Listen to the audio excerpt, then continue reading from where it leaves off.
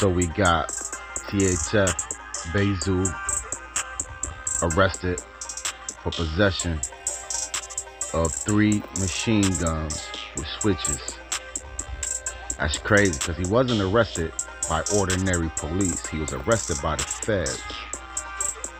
You heard me. He was arrested by the feds. Something seemed real spooky about that. So obviously he was being watched. But y'all know he is being watched because this is the guy that got the same case with Lil Durk. And rest in peace King Von, and rest in peace Hella Bands for that case in Atlanta with the robbery, you know, and the attempted shooting out the window allegedly from Lil Durk. So that case is still pending. King Von is gone, Hella Bands is gone. It's only Lil Durk and Bayzoo left. Now Bayzoo was caught up. Now, I wonder what's gonna happen to this case with Lil Durk. It's getting weirder by the day.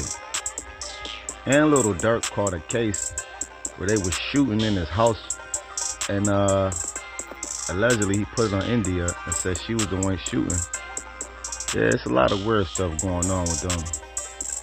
But yeah, Bayzoo was arrested by the feds for possession of 3 machine guns with switches.